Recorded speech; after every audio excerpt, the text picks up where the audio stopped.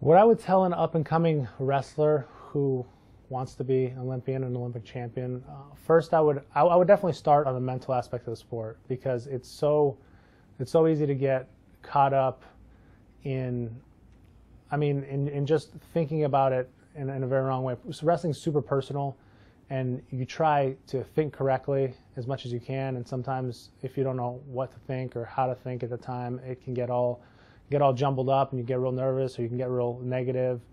And I would say that the main thing about growing in wrestling would be that you can't ever be discouraged. You have to be encouraged through discouraging circumstances sometimes, practices.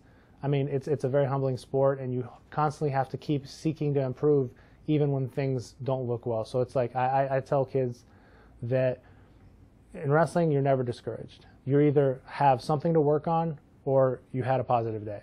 You never had a bad day.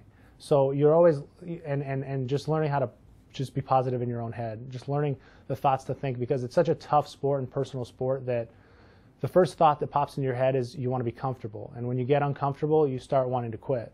And so the earlier you can get those thoughts out of your head and just learn to be positive, even when things are tough, when that guy's good, when you're tired, when your back hurts, when you have to go out and get a takedown, whatever it is, the first thought, you have to train yourself, just like you drill your physical, you have to drill your mental. For the first thing that pops into your head is not seconds good enough, but the first thing that pops in your head is, I still want to be here.